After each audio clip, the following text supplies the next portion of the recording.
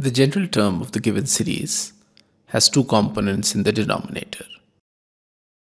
The first component is the general term of the series 1, 3, 5 and so on.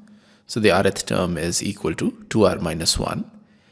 The second component in the denominator is the rth term of the series 3, 5, 7 and so on, which is 2r plus 1. Now multiplying the numerator and denominator of this general term ur by 2, the numerator can be rewritten as 2r plus 1 minus 2r minus 1, and the denominator remains the same as 2 times 2r minus 1 times 2r plus 1. Now ur can be then broken into two components. The first component is half of 2r plus 1 divided by 2r minus 1 times 2r plus 1, and the second component is 2r minus 1 divided by 2 times 2r minus 1 times 2r plus 1. 2r plus 1 cancels across the numerator and denominator in the first term, and in the second term 2r minus 1 cancels out, and therefore the general term ur can be written as half of, in brackets, 1 upon 2r minus 1 minus 1 upon 2r plus 1. Now put r is equal to 1 to get the value of u1, the first term.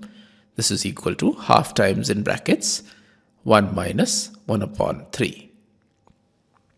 Put r is equal to 2, we get the value of u2 is equal to 1 upon 2 times 1 upon 3 minus 1 upon 5.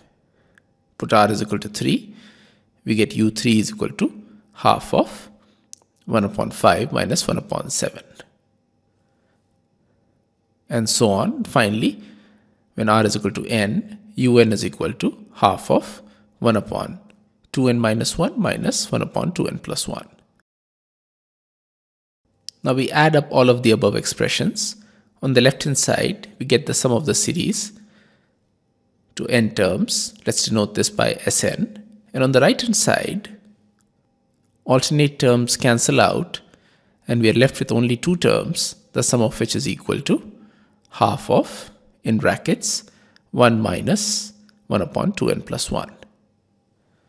The right hand side simplifies to half of 2n plus 1 minus 1 divided by 2n plus 1. And therefore the value of Sn simplifies to n divided by 2n plus 1, which is the required answer.